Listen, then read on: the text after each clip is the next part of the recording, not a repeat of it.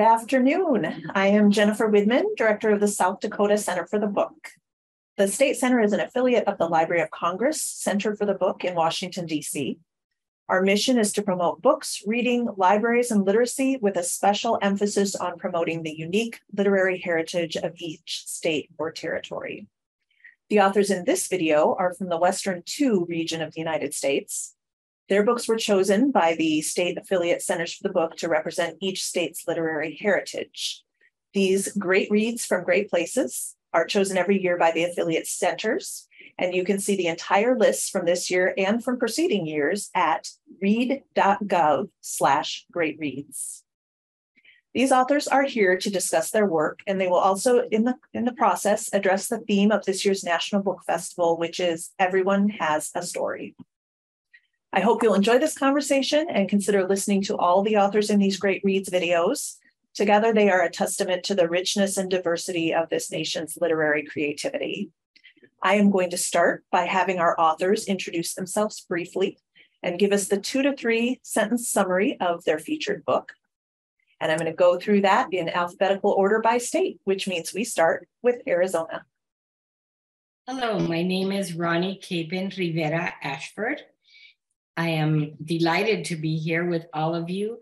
And my book, Raulito, the first Latino governor of Arizona, or Raulito, el primer gobernador latino de Arizona, is a bilingual biography about our first and only to date Latino governor who came to the US at 2 years old in 1918. He was born in Mexico.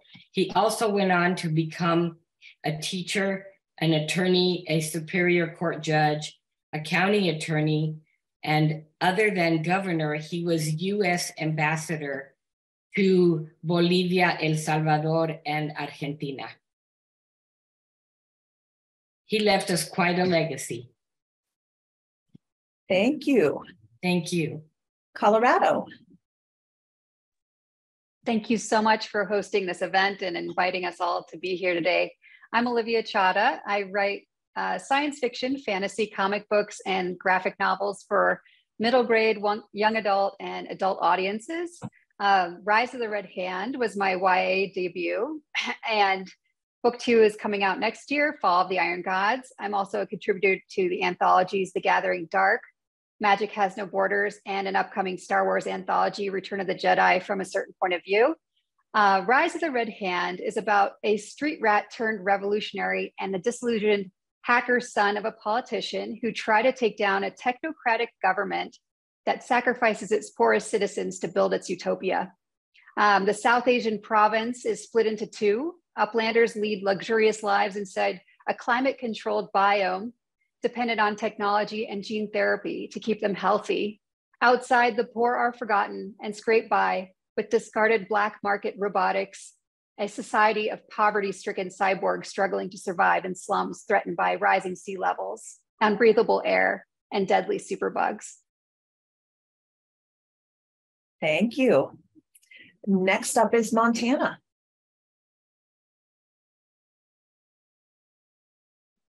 Hi, I'm Sabrina Ha. And I'm AJ Otchen, and our book is about the Battle of Arrow Creek, which is the most important event in Crow history because they were being attacked by several Plains tribes that wanted to annihilate them, to take over their land, which was the Yellowstone River, basically, which was the most beautiful land that existed, very, very rich in resources. We placed a fictional character, Elk Morning, in the battle, and that's our book. Anything you want to add? All right, thank you. Then we move on to New Mexico. Hi, I'm Celia Perez, and I am so pleased to have my 3rd middle grade novel, Tumble, represent the state of New Mexico this year at the National Book Festival. Tumble is the story of a kid named Adela who has a big decision to make after her stepfather makes a proposal that could change her life. So the story takes us through a journey with Addie as she plays detective to try to find out who her biological father is. And when she learns his identity, she also discovers that she comes from this family of luchadores, and learns a lot about herself and about this expansive group of people that make her who she is. Thank you. And now to North Dakota. Bonjour, Hanin. My name is Denise Lajmedier. I live on the Turtle Mountain Reservation here in North Dakota. And my book, Josie Dances, is about a young Ojibwe girl who will be entering the powwow arena for the first time. She needs help making her fancy shawl regalia. Miigwech. Thank you. And then to South Dakota. Hi, my name is Lauren Harris. I'm very thankful to be here. And my second picture book is the one that will represent South Dakota this year. It's called A Place for Harvest, the story of Kenny Higashi. And Kenny was a first-generation Japanese American born in South Dakota. And the story, which is based on the true story of Kenny, takes place in his small agrarian town in the Black Hills of South Dakota, and takes him all the way to a very famous unit of soldiers that were all Japanese American soldiers in World War II. And I'm very excited to be able to share this story with children. Thank you. And then we move on to Texas. Hi, my name is Ann Winter, and I'm very excited to be here with all these wonderful authors. I write children's books, specifically picture books and board books, and my book is called Nell Plants a Tree. It's a story that goes back and forth between the past and the present to tell about a young girl who planted and nurtured a tree, and then also her descendants who get to enjoy that tree in many different ways, whether it's making pecans or gathering pecans to make a pie, racing to the tree, enjoying its shade, and reading a book. So it shows the impact of how a seemingly small action can impact generations to come. Thank you. Utah is next. Hi, my name is Melissa Marstead, and I write in Utah. And since about 2016, I've been getting on the road and researching national parks all around the country. So actually the book that was awarded from Utah this year is the 10th in my series, and it's called Ole's Dark Sky Journey. And it's about a threatened Mexican spotted owl that goes around our state to visit 20 international dark skies. There are over 200 international dark skies in the world, and Utah has 20. So nearly, 10% of the international dark skies. And I often write about endangered species and try and explain to children and adults the importance of being aware of nature and our animals. I am Elfrida Bertrand Eldro. And then last but not least, I am a citizen of the Lakota Nation, and I'm an author and illustrator. And my book, The Day the Earth Rose Up, is my first book. And I'm grateful to Wyoming for selecting my book to represent the state, and also our sacred site, Montotipila, which is the location for my book. My book is about 7 sisters that are about to be eaten by a giant bear, and they plead for help. The earth rises up, and a giant eagle comes to their rescue, and they are transported to the stars, where they become Pleiades that we see in the night sky. Thank you. I appreciate all of you giving that overview on your books. And, I can already tell we've got some common themes about care for the land, about people who did extraordinary things, about important cultural activities and events. So I think that's just wonderful. There's a lot of diversity here for young readers to enjoy and learn from. So I'm going to start just asking some individual questions about your books, but I'm going to keep going in state alphabetical order. So that means we are going back to Arizona. And I wanted to ask you, Ronnie, what is the story behind when you began writing? Okay. And you'll need to make sure to unmute.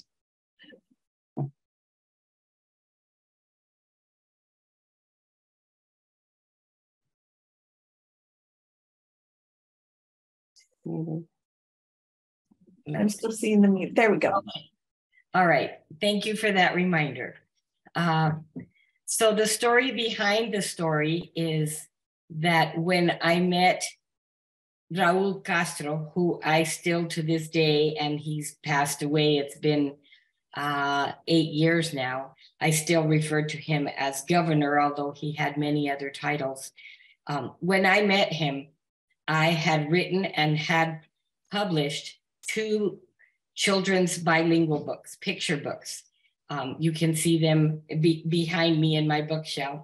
And My Nana's Remedies, Los Remedios de Mi Nana, and Hip Hip Hooray, It's Monsoon Day, or Ajua, Ya Llegó el Chubasco, are 2 books that I took to gift him and his wife. He was living at that time in my hometown on the border of Arizona and Mexico, Nogales, Arizona. And he and his wife chose to live there in retirement because he loved living on the border, and that is a friendly border town. And it was just so exciting to meet him and take him this gift of my first 2 books. That was all I had at that time. Not knowing that he grew up with a mother who was a curandera, a healer, and a midwife. And My Nana's Remedies is about a grandmother who is helping heal her granddaughter with teas and natural remedies. So when I gave it to him, he was delighted, and he called me and asked me if I would come back and visit him, and he told me why.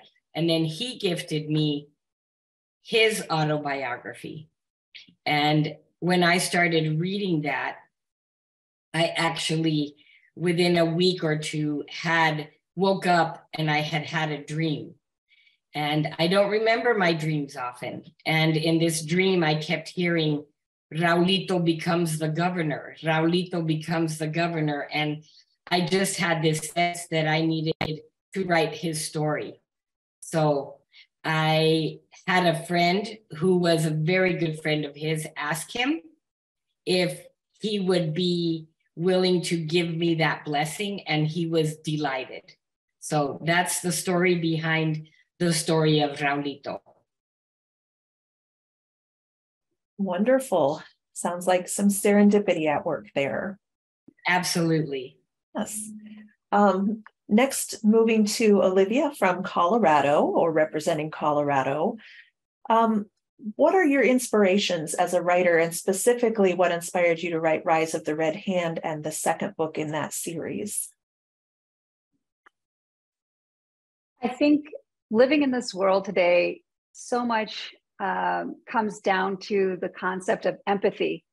And as a whole, as a community over the past several years, we've kind of noticed that there's been this bigger distance between different groups of people, and it's easier online to engage with people in a callous way instead of more empathetically. And I feel that I really wanted to write a book that showed how 2 individuals from very different parts of this geographical space could build empathy for each other. And not only just to understand the other person's point of view, but to actually fully understand the concept of how did we get into this ecological disaster? Why are we doing the things that we're doing? And how can we actually come together as a people to fix the problems that we've created? And so they're in this novel and this series, it has a lot of high-flying, fun science fictional elements, but it's really set today. And it really does, or in this world today, but in a few hundred years. And it really does kind of look at our potential paths in humanity if we do choose not to do certain things down the road. And so I really wanted to take a look at that and understand, and also kind of create an example for young people to show these core elements of the environment and our choices, so that we could hopefully come together to form some solutions. Something to take hope from. At least we would like to see that, right? That's great. Montana, AJ and Sabrina, you are interpreting a specific traditional story, I believe, or historical story. Who told you first this story, or who made you aware of it? Where did it come from for you? My mom actually told me the story when I was younger. It's actually a historical story that the elders in Crow have always told to younger kids, the younger generation, for the past 100 years. So we just kind of did our own interpretation of it. But there are different versions of this story. It's true. It's a true story. What I didn't say the first time is that the Crow it was they were outnumbered 10-1, and yet they survived and they beat off the enemy. That's why it's so important, because the Crow still have basically the largest reservation in Montana, don't they? And compared to the other tribes. So they survived and pretty much thrive, I think, today. We live in Crow country, and it's important that we know the history of Crow. Yeah, absolutely. And this allows for younger readers to start learning that history, even if they don't have parents who tell them. We are in the curriculum now. This book is is now in the Montana curriculum, and we're very happy about it. Oh, that's wonderful. All right. So we'll move to New Mexico, and I'm going to ask you, Celia, about your inspiration as well. This is a book about wrestlers, which I don't see that many of. Where did that idea come from? Well, initially it came from my own childhood obsession with wrestling. I usually start a book not with a full-fledged story, but with some details that I know I want to create a story around. And for Tumble, the very earliest detail was that I knew I wanted it to be a book about wrestling. I grew up in the 80s, and wrestling was just huge. I watched everything, hours of it every weekend, from the big productions, the really flashy ones like the WWF, to the really small territory productions from around the country. And I also remember watching as a child these movies from Mexico, these lucha libre movies that featured really big masked celebrity wrestlers from Mexico, like Mil Máscaras and El Santo. So I wanted to write a story about this thing that was such a part of my life when I was a child. And I always think of wrestling as a form of storytelling, and it had these very similar elements to other forms of storytelling that I was obsessive about as a kid, namely mythology and telenovelas, which all seem like very different things, but have a lot in common. You know, there's always a bad guy and the good guy, and sometimes those identities switch and the lines get blurred and you don't know which one is which. They have these larger than life characters, and there's a lot of drama. And I knew that I also wanted to write a story about family. And I thought, all of these types of storytelling tend to have this, family drama, including wrestling, which is a sport of families. If anyone follows it or was ever a fan of it, you know that there are a lot of families involved in professional wrestling, biological families, but also made families. And the story is a lot about made families as well, the families that you create that are not necessarily people you have biological ties with. So I thought wrestling and families were a good match, no pun intended. For sure. There is a lot of drama and there are a lot of stories and character relationships. So on to North Dakota. Denise, with Josie Dances, you address powwows and specifically fancy shawl dancers. Can you tell us a little bit about those for people who might not be familiar with either the event of a powwow or the style of fancy shawl dress? Yes, well, I've been a dancer for most of my life.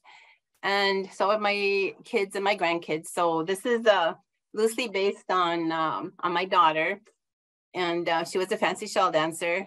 But so powwows are all over the United States, especially this summer. Well, they go all winter too.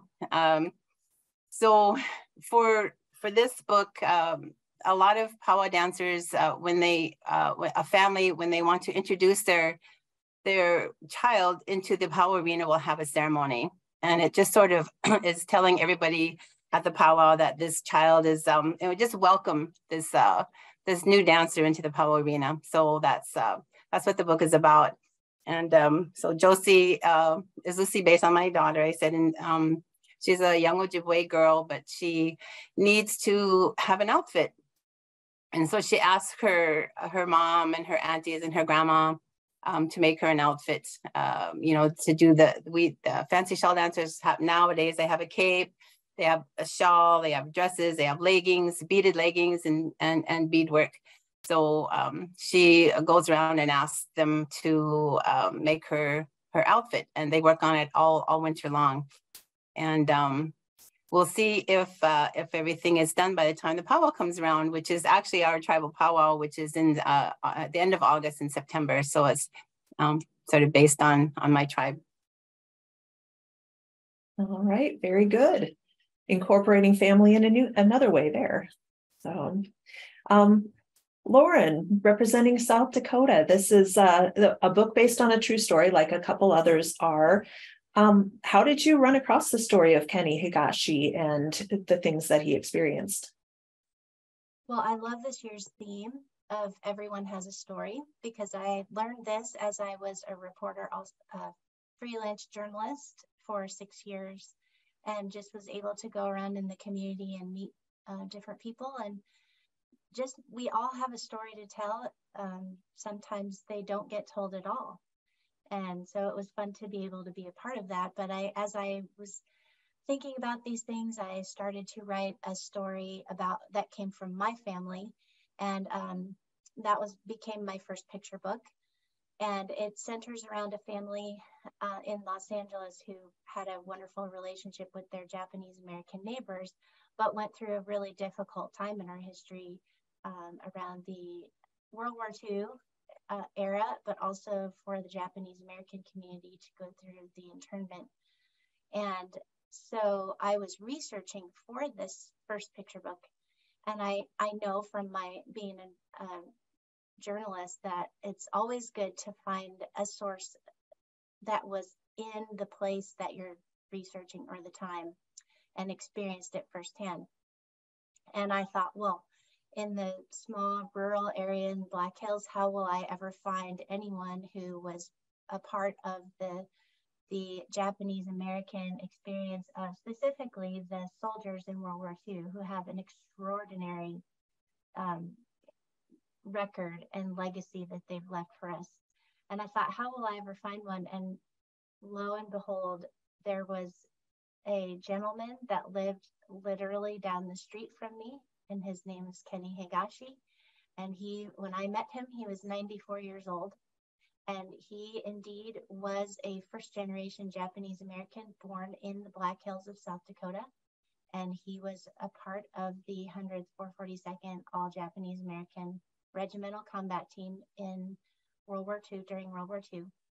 And so he was able to help me with research. You can see my books behind me, research for my first book, but then as I listened to him and his experiences in the Black Hills before the war and during the war, during his service, I felt like it was really important to share that with everyone. And I'm so grateful that he shared his story with me, which he really hadn't done before. Yes, that's wonderful. Sounds like a story that could otherwise have been lost. So yes, that's great. Texas, you, with Nell Plants a Tree, you are actually weaving together two narratives from different time periods, which can be kind of a complicated thing to do. You know, sometimes people think children's books are simple, and I would argue that no, they're usually not simple. And in this case, you had to do something kind of challenging. So how did you navigate that structure in a picture book? Yeah, that was actually the hardest part, I think, of writing Nell Plants a Tree, because, for example, it opens with a child trying to climb a tree, and it's describing how she's trying to climb the tree. And then we go back and we see her grandmother first finding the seed that she's going to plant. And it was a ton of trial and error of just going through different structures, having a lot of faith that hopefully this will work out, but seeing it not work out and not work out and not work out. And one thing that I realized is that I wanted to have the descriptions of the present be more detailed and longer, and then the descriptions of the past kind of encapsulated in one statement, because that's kind of how we perceive the present in the past. I think if you had to recall yesterday, you would be able to say what you ate and some details of what you did throughout the day. But if you're recalling 20 years ago, you might just remember the big events. So that was a realization I had in trying to figure out that structure. And then fortunately, working with the illustrator, Daniel Miyares, he did a lot of the lifting for helping to make those two timelines very distinct through his use of color and through the way that he gives the main character of Nell a certain colored dress that she wears at different ages, so you can track her through the book. So there were a lot of things working together to make those two timelines work, which I was really grateful for, because the whole time I was writing it, I was like, I don't know if I'm going to be able to pull this off. So I'm glad it turned out the way it did. Yeah, that also illustrates, no pun intended, the importance of the illustrator and how much of a storytelling aspect that is. So Utah, Melissa, I know that you have a couple of goals with your book, and one of them is that you want people to learn a little bit more about the International Dark Sky Parks. So can you talk about what that means, what kind of places these are, why there are so many in Utah, maybe? Well, I originally wrote a children's book about Utah's 5 national parks. And so I travel around the state looking for retailers and doing more research. And I happened to go to a state park in southern Utah on the border of Arizona called Gooseneck State Park. And I had never been anywhere so dark, so quiet in my entire life. And I knew about the dark skies, but that's where I was intrigued to take the idea of the International Dark Skies in Utah and turn it into a book. And then when I started researching the dark skies, I knew Utah had a lot, but we have almost 24 international dark sky parks and towns. We have 2 towns in the state that have been designated as dark sky cities, Torrey and Helper. And the International Dark Sky Parks Association is actually in Tucson, Arizona. So around the world, we have 200. And so then I've traveled around to almost every single one of the dark skies that I write about in the book. But that's what I try and do, is explain the importance of dark skies where there's no light penetration and where we can see the Milky Way. That has a lot to do with it. And there are other guidelines that parks have to go through in order to be designated. Yeah, it's probably something most of us don't even realize we're missing out on. Yes. And Wyoming. Alfreda, can you tell me, this is your first book, right? Yes. So where did the inspiration for it come from? What made you say, I need to write this story? Well, my passion for writing is born from my passion for art. I love art forms, all art forms. And I would say it was a collection of personal experience, oral traditions from various tribes, and my imagination. And it was meaningful to me because, again, it was at Mantotipila, one of our sacred sites for various tribes. And so I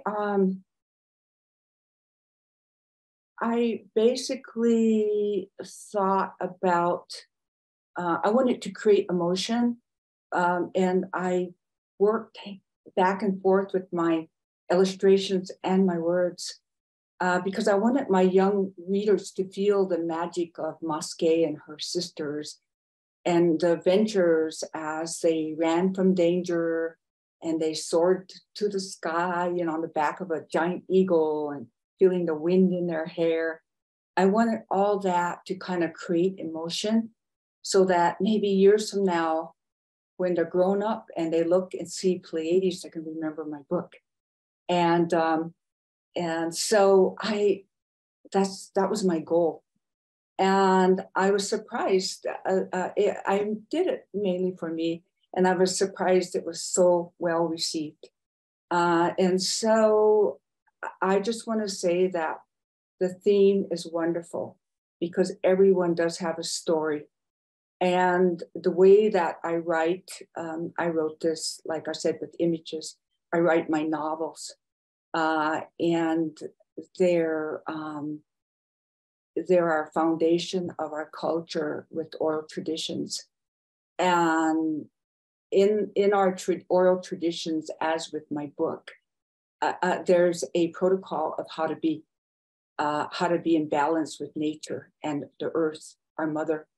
And so, again, I'm just thrilled that I could share this with the world and with the youth. That's wonderful. So many wonderful stories here, I think, that can be so impactful to youth, whether historical, current, cultural, all of those things. That's great. I want to do at least one more round of questions. So we're going to go back up to the top of the alphabet with Arizona. You talked a little bit about how you got to writing your most recent book. Can you tell me a little bit about the timeline of the process? You know, how long does it take from the time that you're speaking with someone and getting his information to actually putting it in book form and getting it out in the world? Sure, I'd be happy to speak about that. And it's different, I believe, for every book, every title, the different publishers. My very first book, My Nana's Remedies, that took me 65 rejections before I actually found the publisher, the right publisher. And that was over several years. And I would like to encourage anyone who is thinking of writing or wanting to publish. And nowadays, there are many different ways to do that, including self-publishing. Don't give up if it's something that you really feel deep in your heart. And that's how I have felt about all of my books. My book, Raulito, the first Latino governor of Arizona, is my first YA biography. All of my other books have been bilingual picture books. And also I did a few for Disney for the Coco movie. With Raulito, when the thought came to me through the dream and I reached out to him, at that point, Governor Castro was 96 years old. It reminded me of the person who wrote Kenny and met him when he was 94. So yes, I met Governor Castro when he was 96 and right around his birthday, which was 2 days after mine. And then he lived for another 2.5 years. So he passed away when he was almost 99. We worked on this together for 1.5 years that I interviewed him. And when I first created this story, I was thinking it was going to be an extended picture book for older children. And as I tried to pitching it for about 4 or 5 years, because I was really stubborn and stuck in my genre of picture books, the story was very well accepted, but the picture book idea was not.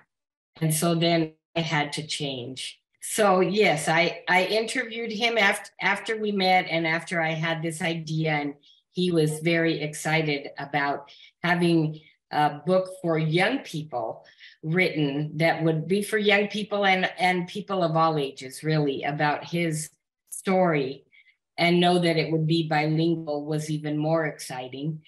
The whole process took about 9 years, because for the first 4.5 to 5 years, I was stuck in the idea of it being a picture book, which all of my other previous books that were published were.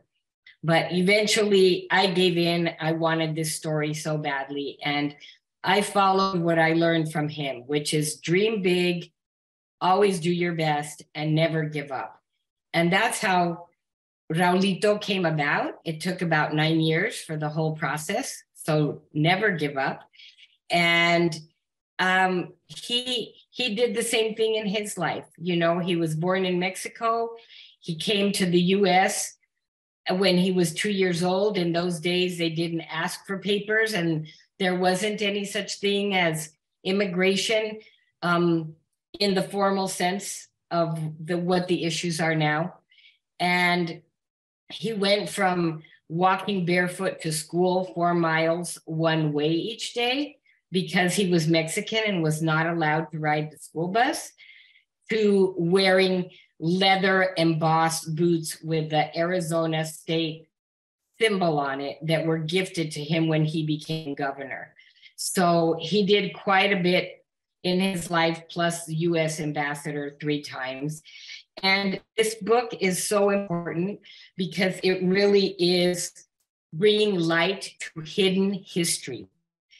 Because of the discrimination, it amazes me that the border town that he grew up in and graduated from high school as a football star and many other accolades that he had to his name, students today that graduate from high school, they do not know who he is. Even though there's a park there in his name, they don't know who he is. So I'm hoping, like one of you women, amazing women, said that your book is now from Montana. Yes, the part of the curriculum in the state. That is what my dream is for Raulito, because this is an amazing true story that will inspire generations to come. Absolutely. So, thank you. you. To Colorado and Olivia, you are writing science fiction. You're writing something that's partly set in the future, but of course, it's based on all sorts of real events. I know that there is a focus that has to do with climate change. I believe there's a pandemic that sneaks its way in there. So there are definitely real life considerations. Can you talk a little bit about that? How real life and fiction intertwine? Of course. So in my process of writing this book, I spent a lot of time studying during my PhD, the partition of India and borders and boundaries around the world. And I became really interested in the idea that how the balance of power shifts when these borders change. And also simultaneously became interested in climate and climate change, and how that conversation and discourse of climate tends to be one that involves most people in power. It really doesn't always include people who are, on the other side of the tracks, or people who need or are. It's not an inclusive conversation in so many ways. And so I spent a long time thinking about the partition of India and thinking about borders and boundaries, and then thinking about climate as a whole, and researching maps, researching future predictions of the environment, what the world might look like in 200 years if we don't do certain things, who will be most impacted by these changes. And of course, the most vulnerable and most marginalized groups of people around the world are impacted most by climate change. And I really wanted to kind of illustrate that. And it was a very strange experience when the book was being edited. COVID happened. And I already had this virus kind of a part of the book. And it became a moment where And I think a lot of people have been writing about viruses. It's not like I was this person who wrote about the virus. It was something that a lot of people have this in there because it becomes a question of how close are we coming to nature? What are we doing? Are we being responsible in our interaction with the natural environment? And when we do kind of cross into these precarious boundaries, things can happen. And so we see that happening a lot in the world today. And so overall, just looking at in this fantastical landscape where I've said that in a science fictional future, all those elements are very much based in science and reality. I think someone famous said, you know, when you do write about the future, you come straight up to face the present more than anything, our present day anxieties and the questions we have about our lives. So as a whole, it was a fun research project and also interesting to see how these two elements kind of collided. Yes, it definitely sounds like it. Thank you. For Montana, can you talk a little bit about, first of all, where the name Elk Morning came from, and second, why the Battle of Arrow Creek is so significant in Crow history? So the name Elk Morning came from all of the characters in our books are based on our Indian names. So Elk Morning is kind of part of, it's actually my grandmother's, that's one of her names. Also the chief character is Praise in the Morning. Yeah, and there's a chief in there. His name's Chief Praise in the Morning, and that's Praise in the Morning is my Indian name too.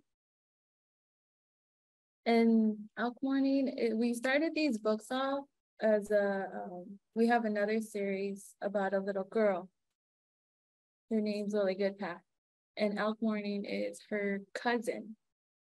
So, and now these books are kind of Elk Morning's journey to becoming a great war chief. And so he's counting food. So he's on this journey and he's counting food. And there are 4 foods to count. But one thing we wanted to do is be an Indian education for all, because that's what got it into the curriculum. Our first 3 books, we didn't meet the criteria for Indian education for all because we used several tribes. I mean, Lily Goodpath is a Crow girl, but we used a story from our first story was a Cheyenne story that we interpreted. And so therefore it didn't meet the criteria of being tribally specific, which was very important. So we realized that we needed to focus on just Crow. And that's when we started the Elk Morning series. Elk Morning is all Crow.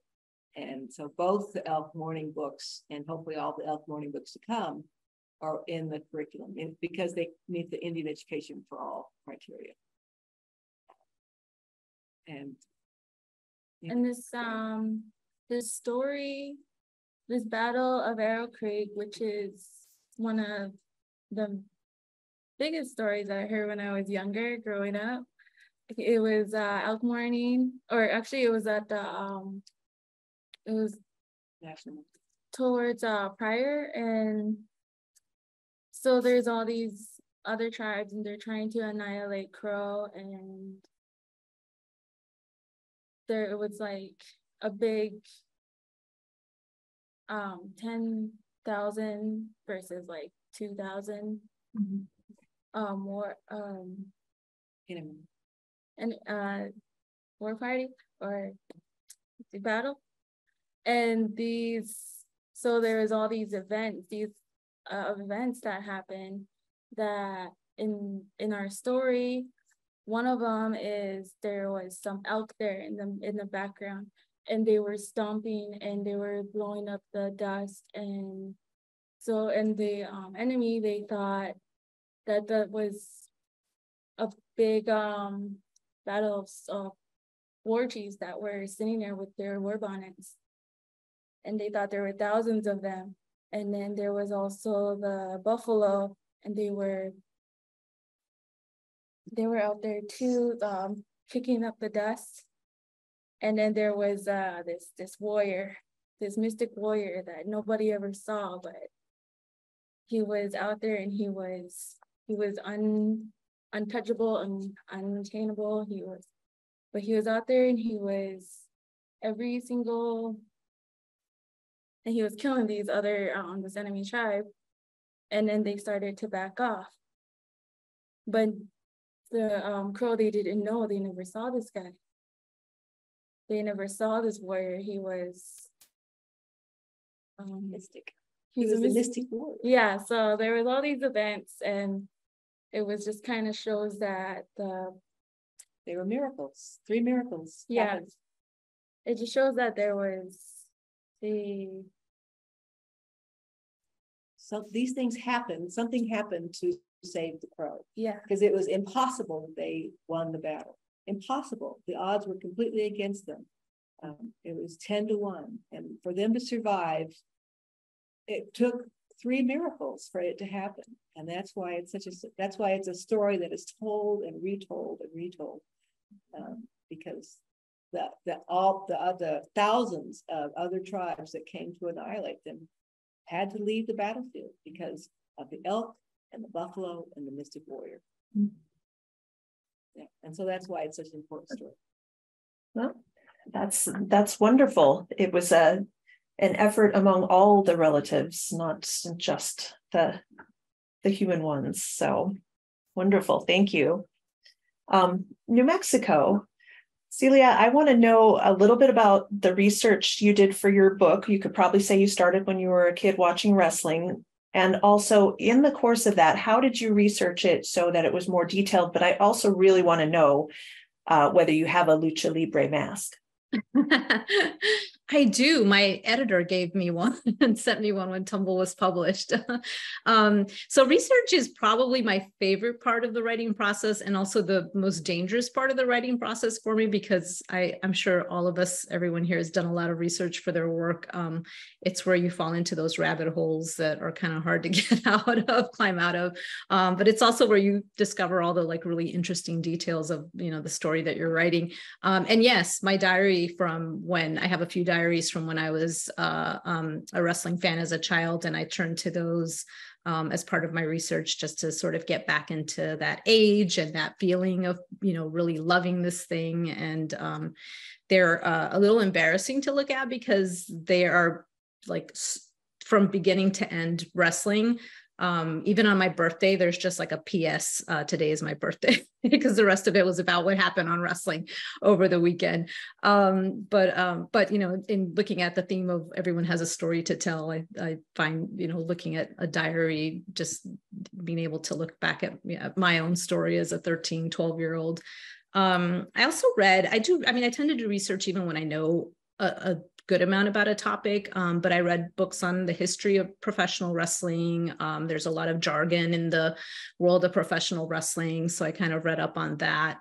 There are a number of scenes where there are wrestling matches. I've not been a fan of wrestling for a long time, so I had to kind of go back into that world. So I watched a lot of wrestling matches online. Most of the book, pretty much the entire book, was written during the pandemic. So as far as traveling and going to live events, I was pretty limited. So I did watch a lot online.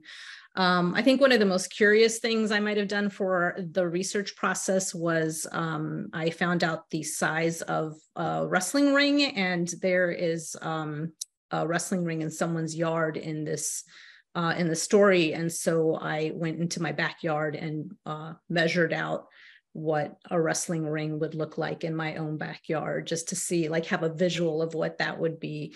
And I do have room in my backyard if anyone at some point wants to come over and wrestle.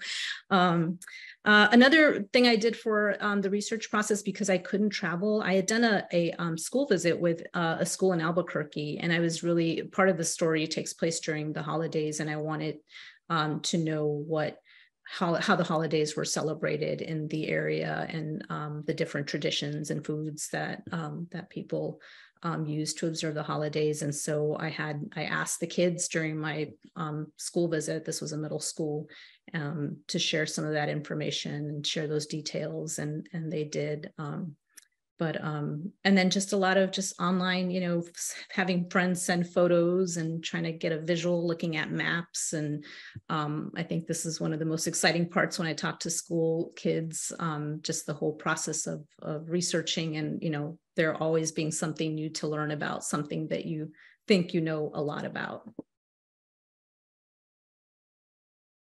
Yes, it sounds like you did as much as you could, including creating your own wrestling, or seeing if you had room to create one, at least. North Dakota, I want to go back to Denise and ask about Josie Dances, I believe, is your first book for children, but you had written before. You had academic writing, memoir type writing, things like that. What was the change? What did you have to do in order to get yourself in the right mindset to write for children, or what did you find different about it? Well, I'm mostly known as a poet. So I have 4 poetry books out, and I'm working on my next book of poems. I was just selected as North Dakota Poet Laureate, the first Native American for the state of North Dakota. So I'm working on poetry. So within Josie Dances, writing it, you know, it's 700 words, but it took a lot of still revisions and working with the editor and so on. But I still tried to incorporate some poetry, you know, some inner rhyme and chime within the story, which was fun for me as a poet. So I'd like to talk a little bit about the illustrator, if we have some time. The illustrator is Angie Erdrich, and she is also a pediatrician, and she is also one of some very talented Erdrich sisters. But the Minnesota Historical Society let me, they vetted three artists, and she's a watercolor artist, and she won the vetting.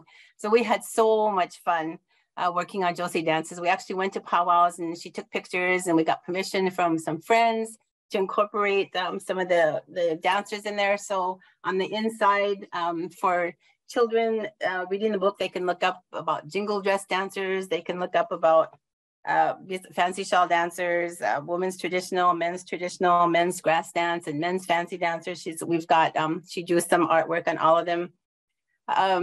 So we just had so much fun collaborating late at night. You know, what should Grandma Greatwalker wear?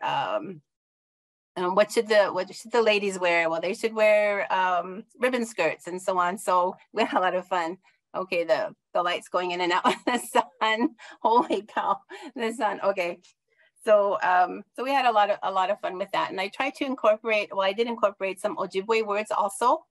And there's a glossary in the back of the book, and also a tradition for a lot of our dancers, especially the females, is in order to have the right to wear a plume, you need to have your tribal name. And so in the book, we asked Grandma Greatwalker, and we asked the Greatwalker family if we can use their name, and Grandma Greatwalker actually did name myself and my daughter when she was young. So within the book, Josie gives a sema, or tobacco, to Grandma Greatwalker, and asked her to dream her spirit name or her Ojibwe name. And Grandma Greatwalker names her Migazin Sikwe, or young eagle woman. And there's a longer story involved with that. So it was a lot of fun working with the illustrator. Thank you, Miigwech. Yes, that sounds wonderful, because I know so often, you know, sometimes authors and illustrators work so closely together, and then other times they maybe are in completely separate places and don't see one another. So it sounds like a wonderful experience. So on to South Dakota. Lauren, you also worked with an illustrator, and I don't know what your experience was, but that was partly necessary in order to, you know, create this as a picture book. What made you decide to have a picture book rather than some other genre, you know, for older elementary or YA? What made a picture book right for this, and how was your illustrator, Felicia Hoshino, instrumental in that? Yes, and she was. But I I used to teach elementary school, and then I homeschooled my own children. And so I know the power that can come with a picture book, that you can communicate to children with a short text, but with some images that they can take with them. And Kenny's story is, I felt, really important for younger people to have. I've interviewed him for on and off for several years before he passed away, and we could have put together a longer book, but I felt that it was important for younger kids to be able to hear his message, which is that he felt very ordinary growing up. He was the son of farmers. He lived in a small community, and he just felt like he was kind of an ordinary guy. But he grew up to do, we know the rest of the story, which is he grew up to do extraordinary things. He had a very long service record with the military. He didn't even know how many medals he had earned. We discovered those and had a ceremony for him where the Army came and pinned them on. And he said, "These aren't mine." And we said, "Yes, they are." And so, and then he went back to his community, and he just felt like he had a job to do, and he did it. But he was one of the mail carriers and the assistant postmaster general for his little town, and people loved him. They remember his kindness, his hard work, his service to everyone. He was willing to help wherever he was needed. And I think that this is what kids need to know today, that you can feel ordinary, but you can do things to help the people around you, which really become extraordinary. And once in a while, we get to tell them in a big way, like in a picture book. It was very special to have Felicia Hoshino do the illustrations. South Dakota Historical Society Press is who published the book, and they chose her, but her art just brings in the colors of the Black Hills, which were really important to Kenny and his family, that area. But also she had great uncles who served in the same unit of soldiers as Kenny did during World War II. So that's just really a fun thing to be able to share with children. I feel like with historical fiction, or it's based on a true story, historical narrative, kids often feel distanced from that.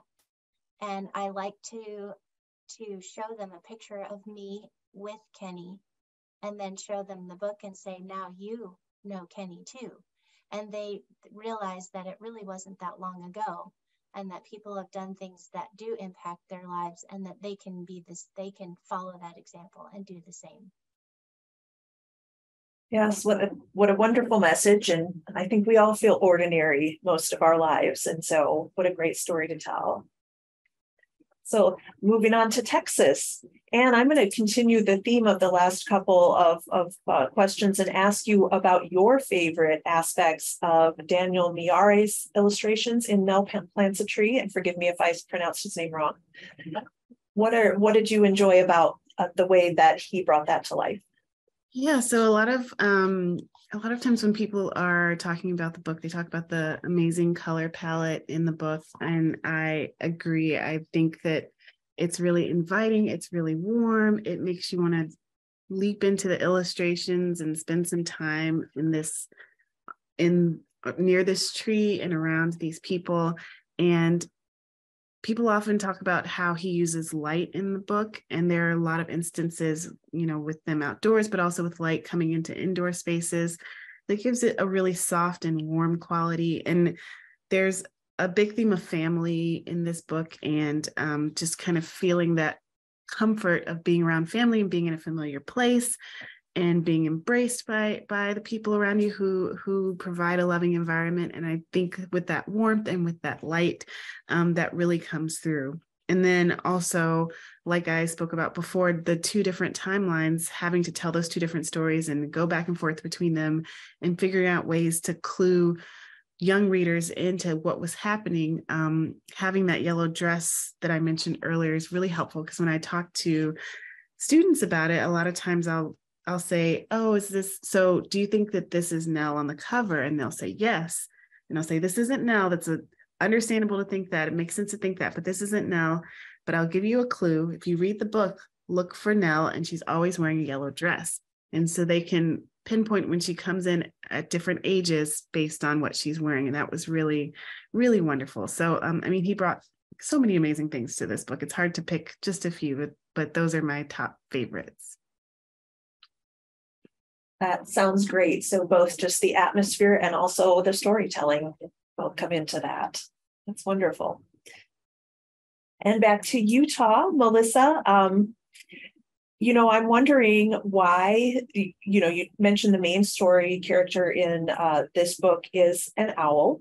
How did you come up with that particular character, and how do you in general decide what animals you're going to focus on while you're telling the story of these parks in general? Well, I mentioned a little bit earlier that I like to incorporate endangered species in my books. And on my fourth book, which I wrote about the endangered black-footed ferrets in South Dakota. And so I had the premise of the idea about writing about Utah's dark skies. So I usually have a bird that tells the story of my books. And so I Googled endangered birds in Utah.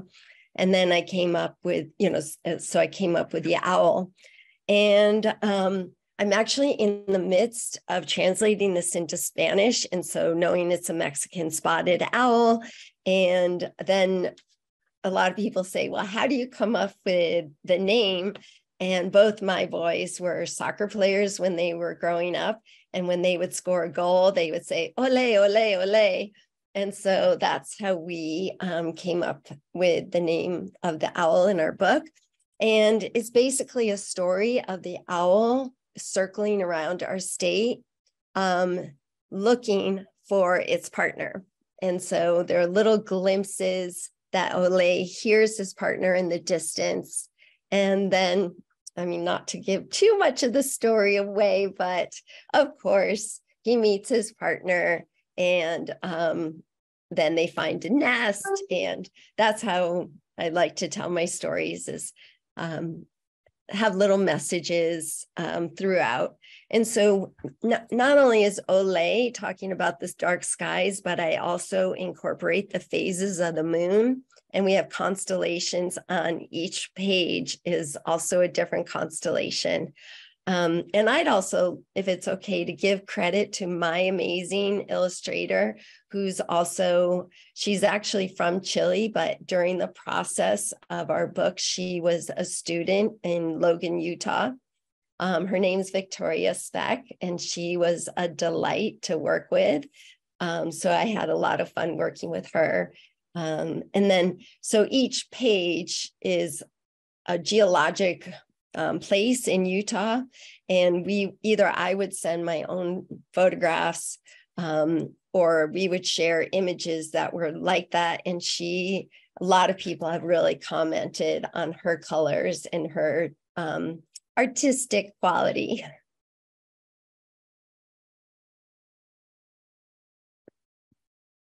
It's so important in bringing that story to life, it seems like. So that's wonderful. And then we're back around to Wyoming at the end of the alphabet again. And I know you are both author and illustrator. So you are working with yourself essentially, so you can put everything together. Can you tell me a little bit about who and what has influenced your work, other authors, other artists? Where do you draw that kind of inspiration from? Sure. I would say I don't have one person or one thing that influences me. I see and I gather my influences from everywhere, and people, animals, events. I'm always looking for that moment to be motivated and to make, when something becomes meaningful to me, it becomes personal, I know I can grab an idea from it. And usually when I get my idea, is it worthy to live in my story? And I look at that, and then these influences around me start to take shape. But what I love writing, I love art, but every one of my characters has a story as well. And I know it's time consuming, but I do mapping. If it even is imagination, I map out a town. It has a road, it has a lake, whatever is in my story, it exists. And my characters, they exist. They have likes, dislikes, and I draw them, I paint them, even if it's a novel without pictures. And so I really love getting into that. And my studio will be filled with all these giant maps, and for every book I'm working on. And it's like it lives, it comes alive. And so, and with that, I think influence, I would like, because I believe that words are so powerful, they have the ability to soothe a troubled mind. And art, we all know, can heal a wounded heart. You know, we all love art. And when you combine the two together in a picture book, it's just magical. And so, yeah, I again, I can't name one influence, but I do know that when an author or illustrator works from a point of authority, they know their work. You can feel it in that story, and so that's, you know, just commending on the authors here, the authority I feel. It's been wonderful. Thank you.